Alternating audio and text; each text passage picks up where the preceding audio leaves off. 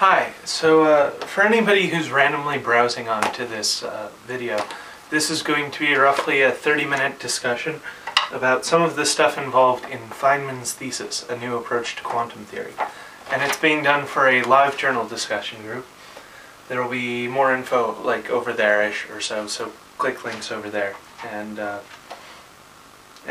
discussion group exists to, answer questions and stuff like that. So this covers things that I think might be unclear. For the people in the group, supposedly you've already read through the preface, the introduction. I expect to go through, Feynman has parts, part 1 in Roman numerals is the introduction. And then part 2 has several subsections. Section 1 defines functionals. Section 2 deals with least action principles. Section 3 basically derives Noether's theorem, named for Emmy Noether. And everybody should have a derivation, in their mind of Noether's theorem, and Feynman's is pretty fun. Not to make a pun. So that's as far as I'm getting. I know that Section 2, Part 2, Section 4 is actually very interesting, but I figured I'd skip it because this was getting long enough. What I wanted to do was, I don't really have any special comments on either the preface or the introduction. Feynman has this way of linking things together, mentioning something in very brief detail and talking about how you can do stuff with this, but then not going into details with it. And I think you see that very clearly in the introduction.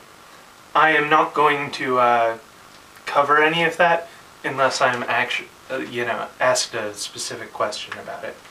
I just feel that that's, more expedient to the group. There haven't been any questions, so I'm going to cover two ideas. One is to derive the least action law from Newton's laws, just to show how it's done. And the second will be to do a specific example of what Feynman is talking about in Part 2, Section 3, just to illuminate some of the specific stuff involved in it. So what I'm doing right now is deriving the least action principle, and I am told that the history of this principle involves solving situations where Newton's law, ma is the sum of forces, degenerates into a very easy potential function force that you can just work with no problems whatsoever. Plus a constraint force that is very, very annoying. And what do I mean by constraint forces are annoying? If you think about pendulums, or even double pendulums, there are constraints that a force acts perpendicularly to the spherical surface on which the pendulum swings. And it keeps it on the sphere. And then for the double pendulum, there's another link, and then another constraint force keeps it on a sphere relative to that pivot point. That sort of stuff is very, very hard to work with in practice. I'll just give you an example of a problem called the brachistochrone problem. The brachistochrone problem goes like this. You've got a starting point and ending point. It's got a Greek name, I don't know why. But you've got a starting point and ending point. You're trying to design a roller coaster, entirely gravity-fed, no extra pushes or anything like that, that gets from point A to point B in the least time. And except for a couple of paths, the constraint forces on this are relatively complicated.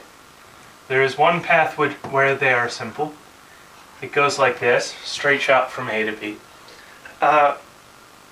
Assuming A and B are at the same height, which is the simplest form of the brachistochrone problem, this path doesn't actually work, right? Because it just doesn't. You don't get any forward speed, and the closer you get to this path, t goes to infinity. The time that you take goes to infinity. But the constraint forces are relatively, they're uniform along the whole thing. You know that they are always equal to m times g. So you know the constraint forces very, very well. Another path that you might take goes down like this. Very sharp corner here. Across like this. Very sharp corner here. Up like that. And here you're basically just free-falling. I mean, you are on a roller coaster track. You are constrained to stay on that roller coaster track. But it doesn't actually have an effect. You are basically just free-falling. And so the constraint force on here is no constraint force. The constraint force at this pivot, well, it's big and complicated, right? But you can just use conservation of energy. As long as this is a very, very small section of the track, you don't need to worry about how much time it takes to go through that part of the track. And so the constraint forces here, you don't actually need to worry about.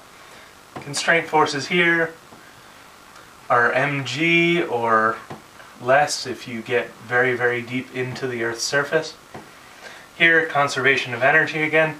Here, reverse free fall, again, no force. Well, gravity, but no constraint force. So that's an example of a problem in which, that's an example of the brachistochrone problem in which constraint forces can be a real bitch. Because, well, this, first off, tends to be inefficient.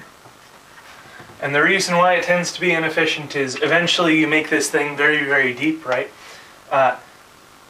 You drop this distance, the time it takes to clear this distance, to 0. You're going very, very fast, and no matter how long it goes, you can speed yourself up in the absence of wind resistance, so that you just cross it in a millisecond or less. Practically 0. And then what happens when you make it deeper and deeper and deeper is just you free fall longer and longer. So as you make that deeper and deeper, time goes to infinity. There's sort of an ideal path which goes like that. But the constraint forces along here, right, are always very, very wacky. They point perpendicular to the direction of this thing. They have a magnitude. You can't necessarily figure out the magnitude because it's accelerating downwards a little bit as it goes down. And so you can't say something like the y component is equal to mg because it's not necessarily. Stuff like that. Very, very complicated, and gets a lot of its complications from the fact that vectors have direction. And so the individual components may have a very complicated relationship between them. In addition, you don't know what form you are looking for. So there's nothing, well, there's physics stopping the ideal form from being that way. But there's no way to know that the form isn't that way a priori. Not without doing the physics, I mean. So that's the brachistochrone problem. I am now going to erase it because it doesn't, it's just an example of a situation why constraint forces would be annoying. And the way that this whole shindig works, the new strategy that Feynman is talking about, basically involves, I mean, you're taking derivatives, functional derivatives and stuff like that. But what it boils down to is, you have a trajectory, r of t. I'll call it r of t. You've got a trajectory which I'm calling r of t, which is the path that it actually takes. On that path, these equations hold. But we don't need to necessarily follow that path. We can also ask what happens on a different path which the particle would not take if you just let the particle do what you wanted. Do what it wanted. So that I'm going to call delta r of t. Or rather, I'm going to perturb this path by that amount.